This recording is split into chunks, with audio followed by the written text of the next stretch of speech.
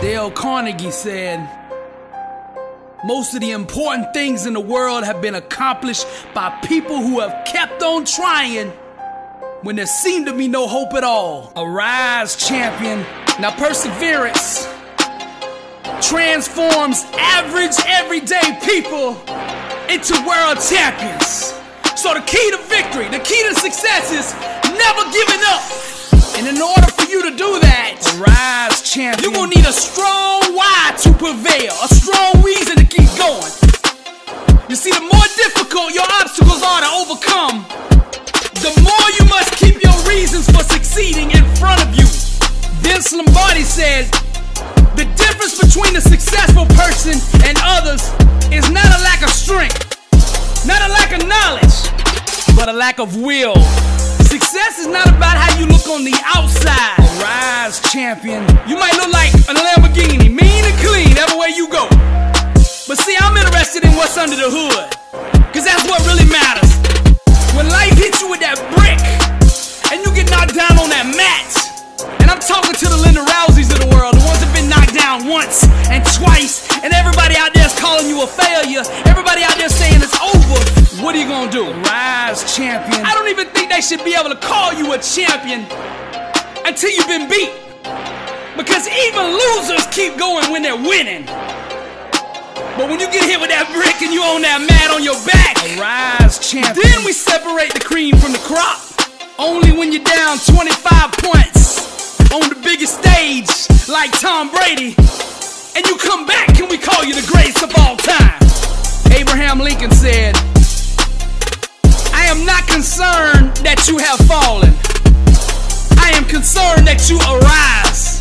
Champions make adjustments, not excuses. Get up! The ground, the mat, being on your back is no place for a champion. Get up! Arise, champion. Now you at that crossroads.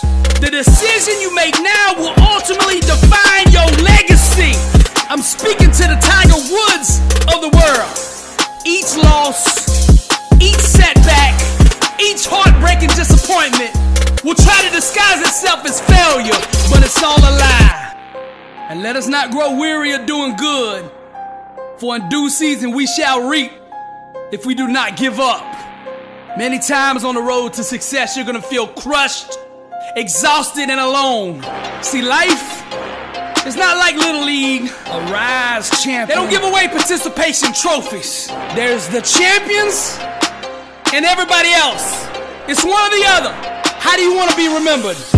Each time life knocks you down, arise, champion. You must bounce back with an even greater hunger to succeed. The ones that have the hardest time doing this are the ones that have weak whys. Now you can only go as far in life as your why will carry you. Champions have self-awareness. They know why they want what they want, and that why carries them to the promised land. The why is the birthplace of all champions. She is the mother to all legends and all the greats in every field. The more deeply you are connected to the thing you're trying to accomplish, the more likely you are to achieve it. Natural talent and ability, that's all good, but it won't carry a quitter.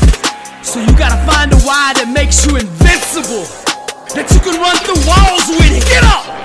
Nietzsche said, "He who has a why to live for can bear almost anyhow." And I'm not ignoring what you're going through. Get up! And I'm not gonna sit here and lie to you and tell you it's gonna be easy, cause it's not. It's gonna be a struggle. You're gonna have to fight and claw and scrape your way up out of this thing.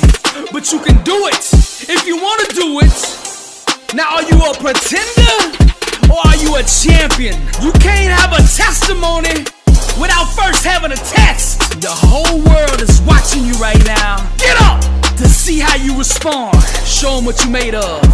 Never give up.